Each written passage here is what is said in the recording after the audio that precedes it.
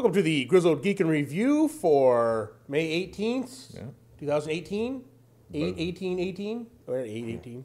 It's 5/18. Yeah, I'm on 5/18. Someone misprinted this. We need to spell check this stuff. Somebody needs to be sacked.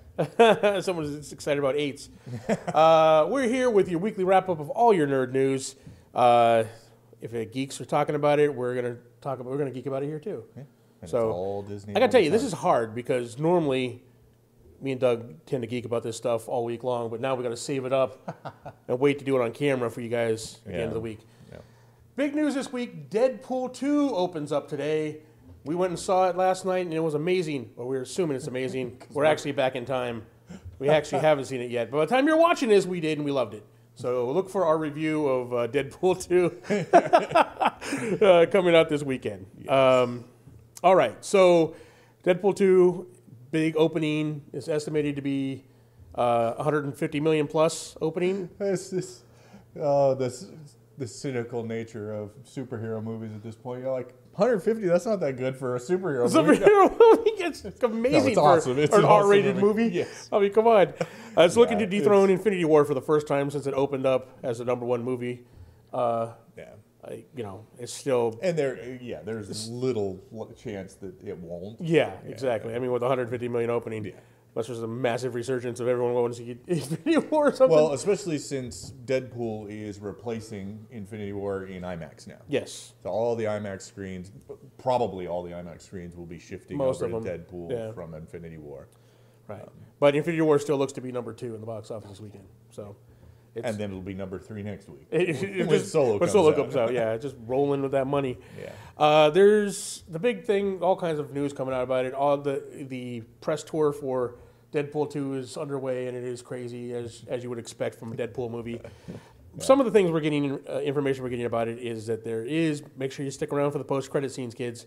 There is post-credit scenes, and apparently there was a ton more that got rejected, that they weren't able to do, and they were saying that one was too gruesome. they rejected, which involved time travel and a baby Hitler. So use your imaginations. What happens there? I think that's a famous paradox. Yeah.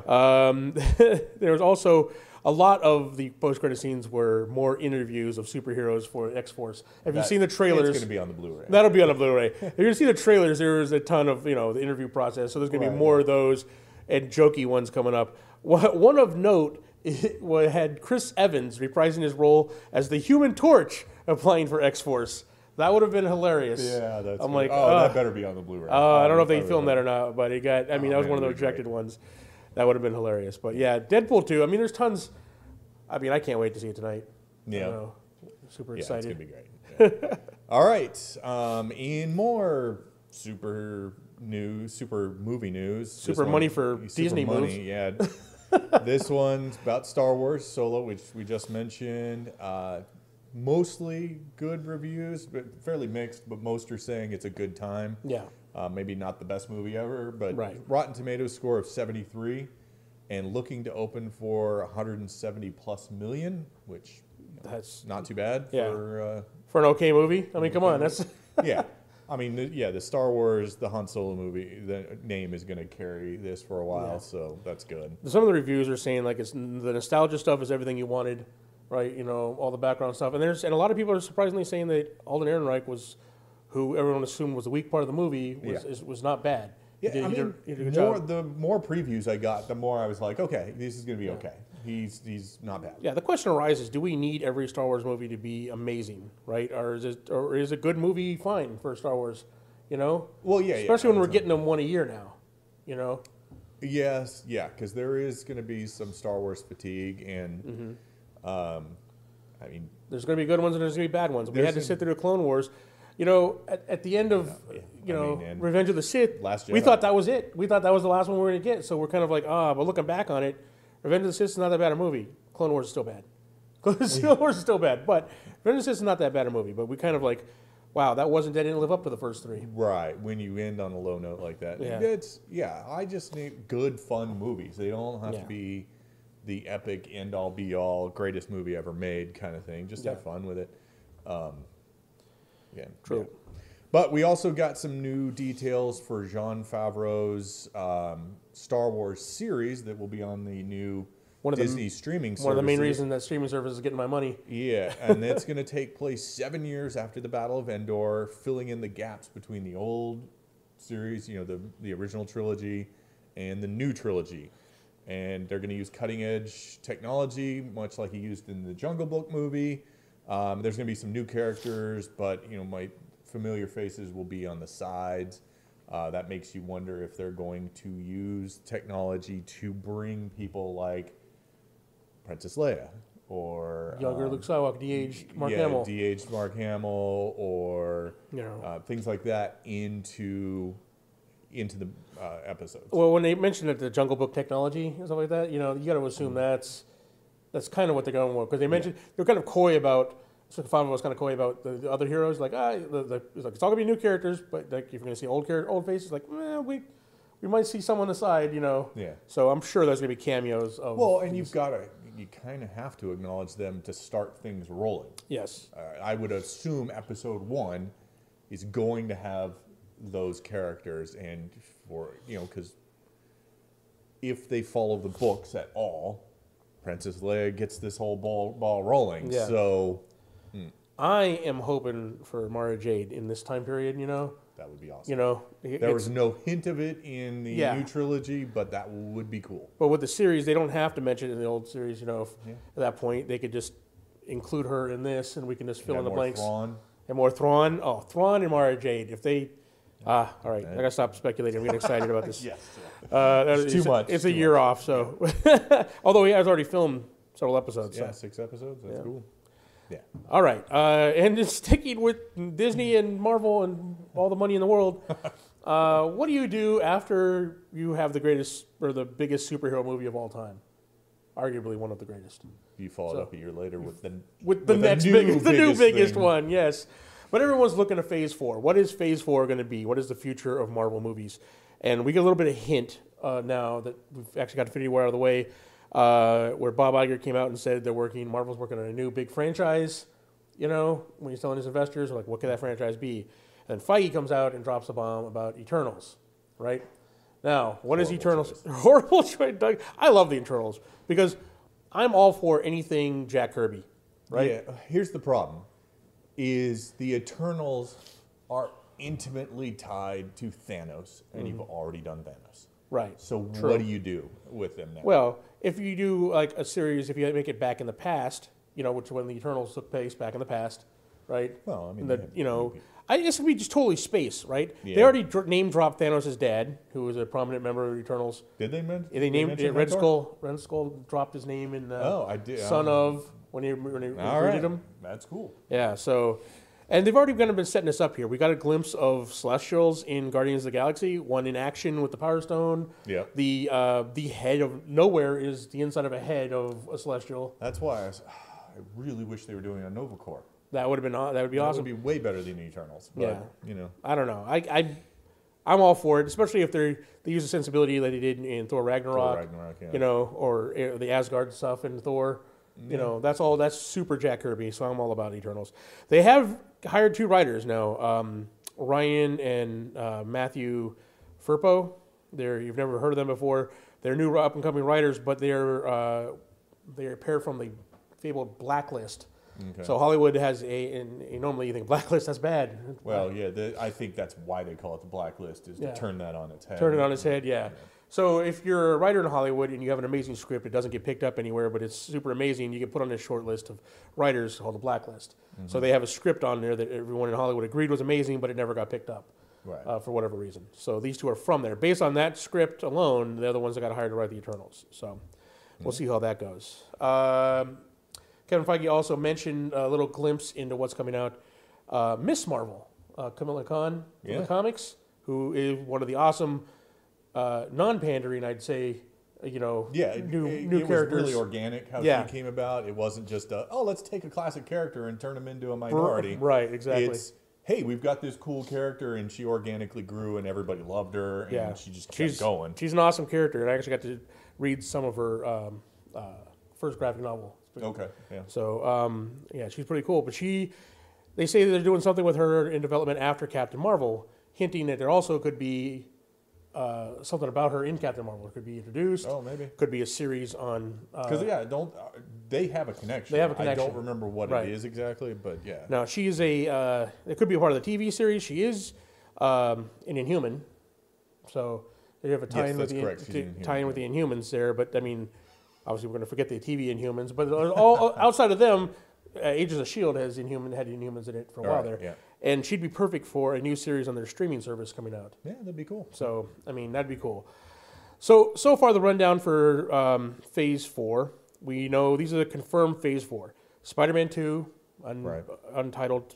Guardians 3, untitled. Black Panther 2, Eternals, and a Black Widow solo movie. So those so far are confirmed. So that'll probably take us through 2020. That'll take us through 2020. There's room for one or two more on there in that phase, but we don't know what that's going to be.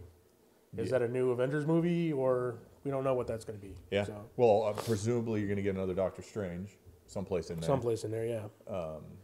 Because they played him up in Infinity War quite a bit, so you know they're going to continue with him at some point. What else? They're probably leaving room for Fox properties. True. If they get deal goes through, it's like leave some room in the slate to throw in a relaunched X-Men or a relaunched Fantastic Four, especially if we're going cosmic. This isn't part of one of our stories, but speaking of the Fox deal, Comcast does not have. They're not interested in the Marvel characters, right? They're not a production company; they're a distribution company, right? So here's the thing: if they don't produce these movies, even if they do end up getting the rights to them, the rights revert back to Marvel. Okay. Right. So if they don't have an active Fantastic Four movie in the works, the rights go back to Marvel. If they don't have an active X-Men movie in the works, and they're not a production company, like I said, they're distribution. They're not interested in that. So I have a feeling one way or the other, whether this Fox deal goes through or not, these characters are coming back to Marvel. Yeah. So just a little heads up there. All right, so let's do more Star Wars news, because that's always fun. Disney. Exciting. Looks as if Disney has Obi-Wan movie slated after Episode 9. That's amazing. Which is great, because that gets us Ewan McGregor back in the role. I think this is perfect, because the story that they're talking about, he's the right age. You know, you go forward a little bit. Yep. Stephen Daltrey of Billy Elliot and the Hours is reported to have signed on as director, and the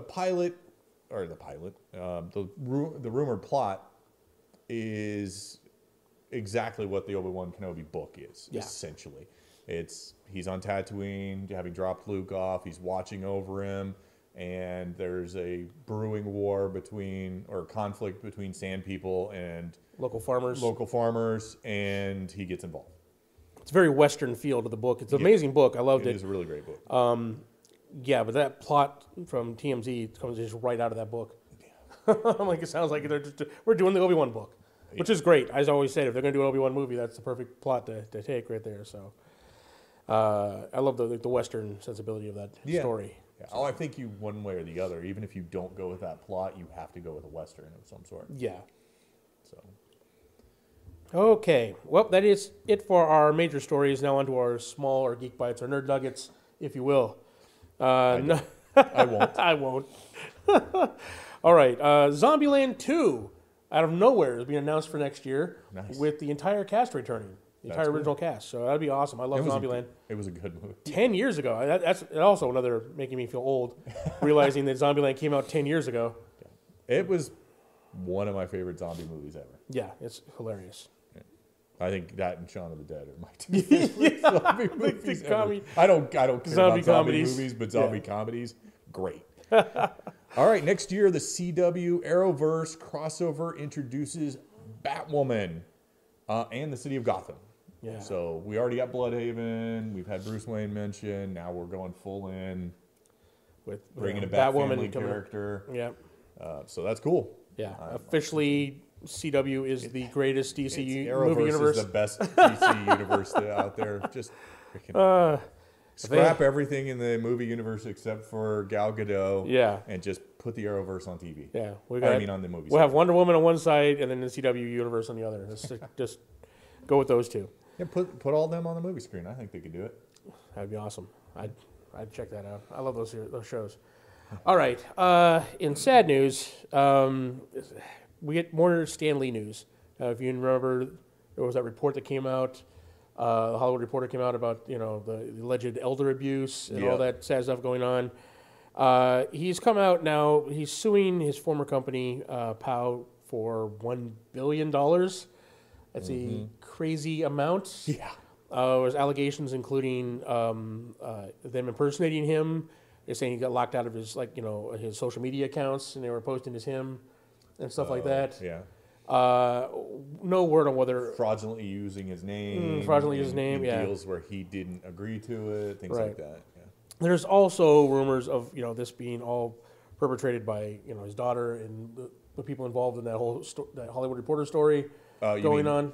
Perpetrating the sue? The sue, yeah. The suit. So the suit, we don't know what's going on in this here, but I mean, it's just sad that, this should be, Stan Lee's, his quiet time, and there's reflection time on his career and stuff like that. Yeah. And instead he's embroiled in all this controversy and alleged elder abuse and stuff like that. And it's just sad. Whenever you're someone that there's that kind of money involved at the end of someone's life, this is when he's in a vulnerable place after he lost his wife. So it's a sad story. Well, and he's not in the best of health. Yeah. So he's apparently he can't see.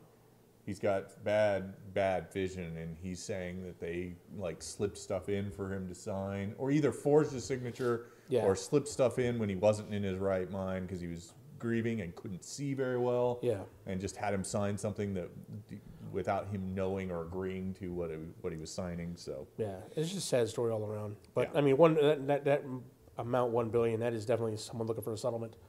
Yeah, probably. Yeah, I mean that's not. All right. Gotham prequel series in the works called Pennyworth. It's going to take place in the 60s, and it's going to show Alfred as an SIS operative working with Thomas Wayne. As goofy as this sounds, it's better than Gotham. I'm more intrigued than Gotham. Even with all the goofy proto Izzy Earsy Not Joker stuff they're doing right now, I don't care. Sorry. I love Batman, but I just don't care. I don't want Batman without Batman. Yeah. Oh, yeah. I don't care about the city he comes from. I care about Batman. Yeah.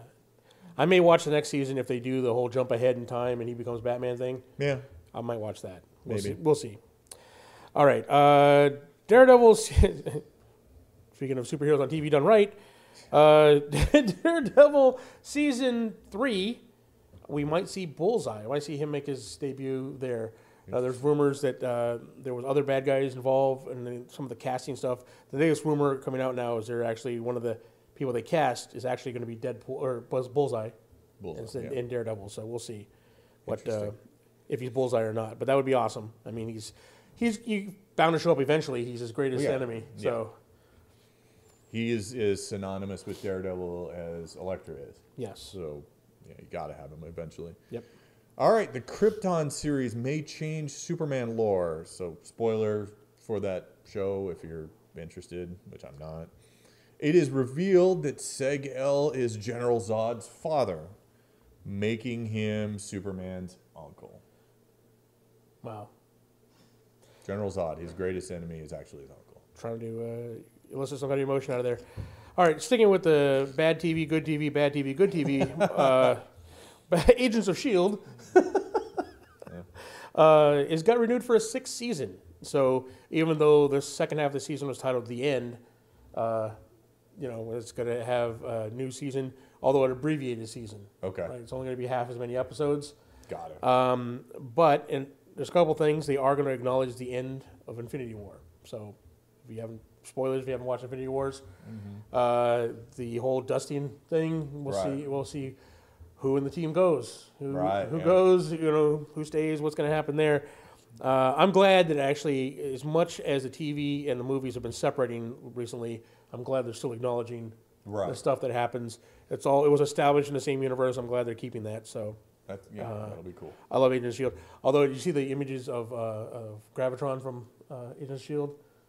With the suit? Oh, yeah. So, I'll show you after that. There's some cool stuff coming up for Agents of S.H.I.E.L.D. the second half. They went crazy this season. They just I guess they thought it was their last season, and it was like, whatever. Throw it all at the wall. Just do it.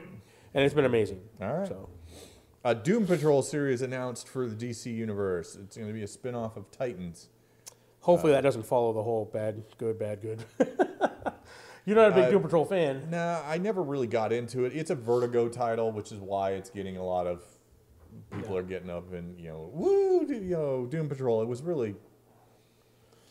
was a silly series until it got shifted into Vertigo. Then it became super serious and, cutting edge or whatever. Yeah. Adult-oriented, all that kind of stuff. So then it got a fan following. But I'm actually getting a little excited. I mean, I don't know if enough to pay for it, but this whole DC thing with the Swamp Thing, if they stick with the Vertigo series, right? I mean, Titans looks good, but if they, the Swamp Thing was a Vertigo series, Doom Patrol Vertigo series, if they get a Constantine series on there, I might be having to think about it.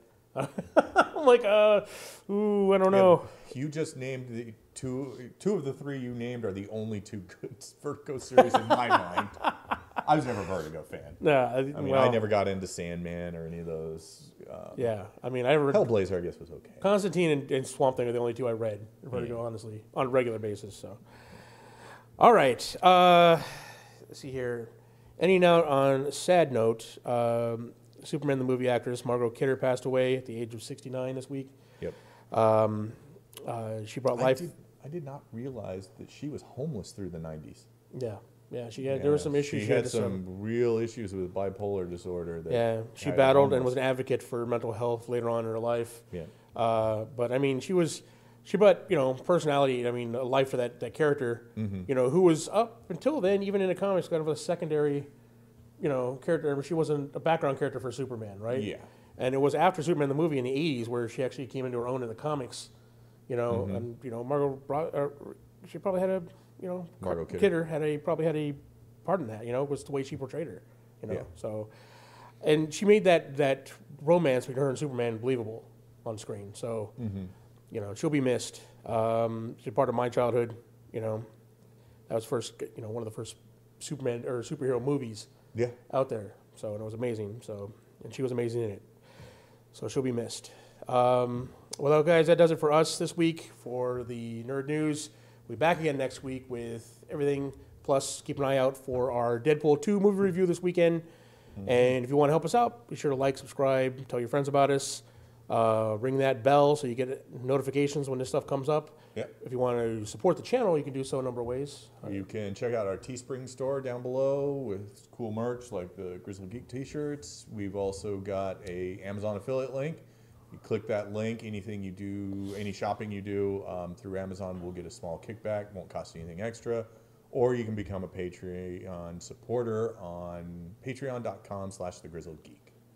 Nice. Patreon supporter. Yes. Patron. Patreon supporter. Yeah. However you want to say it. A little Grizzler. All right, guys. We'll see you next week. Bye.